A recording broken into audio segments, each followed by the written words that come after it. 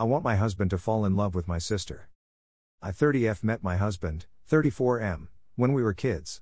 We used to live in the same street and our parents were very close. Me, my sister, him and his sister never spent a minute without each other from when I was 4 until I was 11. We were still close after, but my now husband and his family moved a few blocks away. And we were entering puberty, so he babysat me and his sis. But my sister is the same age as him, so they still hang out. Everyone at that time believed they were going to get married, but they never even got together. My sister did confess to having a crush on him when they were 12, but that's about it. Fast forward a few years, me and him reconnect after he moved away. At this point I was 20 and he was 24, just finished his studies abroad. We fell in love and hit it off. We married, had our son in January 2020 and a baby girl in August of 2022. After my daughter's birth was diagnosed with cancer, it's terminal and I only have a few months left. I do not want to go into detail. Me and my husband are both very outgoing, social and kind of childish maybe, lol don't mind the user, but lately all I can do is cry and lay in my bed. I am exhausted and only reason I don't apply for euthanasia is because of my children. I know he will have no trouble finding beautiful, caring partner in the future, but I still am scared. I know my sister had always taken a liking to him, and he likes her. Their feelings just never bloomed because of our relationship. But I can feel they're there sometimes. And recently they had a lot of one-on-one time planning stuff because I am too tired. My kids find great support in her, and my husband too. I love them both, and I think that if he had connected with her first after moving back, they would have been together now. I am in no way jealous or delusional. I know the feelings will come and the sooner the better. Update 1. First of all, thank you all for your kind words and advice. It seems to be unanimous. I'm writing letters. And for all of you saying I'm a troll or asking more details, I've already told you all that I am not comfortable with sharing those details. I know I'm in my final moments and I do not feel the need to validate myself for some strangers. Also FCKU if you think I am lying TBH.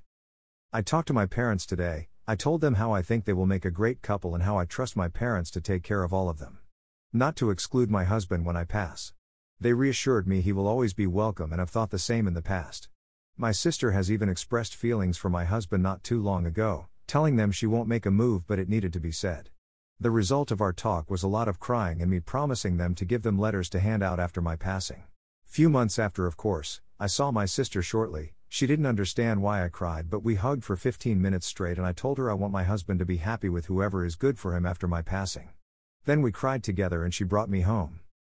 Comments. I'm sorry. People get all kinds of mixed up, worrying about what they should do. You might want to make sure they know how you feel so they don't have to second guess themselves. Maybe tell them towards the end, but also in writing, just in case. I worked with a man in the 80s whose brother had died, leaving behind a wife and young children. This man married his late brother's wife. At the time I thought this was really out there, but I understand now. I want them to be able to love and be loved, and my kids in a happy home. If it doesn't happen, it doesn't.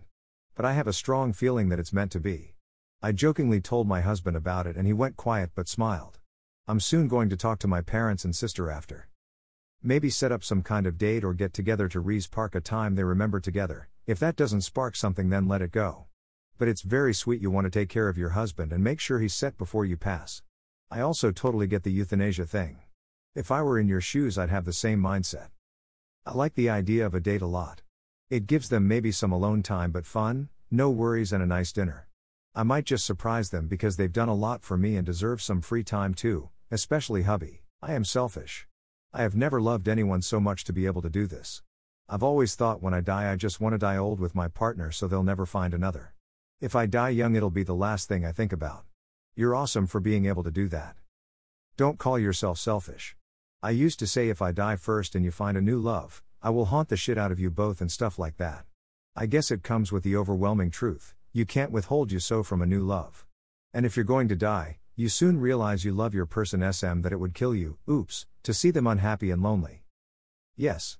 But when I think about dying, and then my partner one day, no matter how soon, happening upon another woman's naked body, another to woman's inner thoughts, personality, way of life, the pain feels unbearable.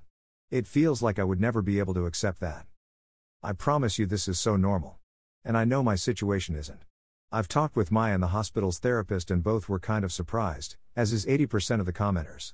Don't feel selfish for it, I used to want him all for myself too. And it would be normal that if you get into my situation you wouldn't want your partners to just move on. I guess I'm just in a state in which I found not just peace but also a bit of rest in my state. My uncle got terminal cancer, and his wish was that her wife would consider his younger brother after he passed away. His reasoning was that his brother already had a good relationship with the kids, and he wanted them to have a father figure that he trusted.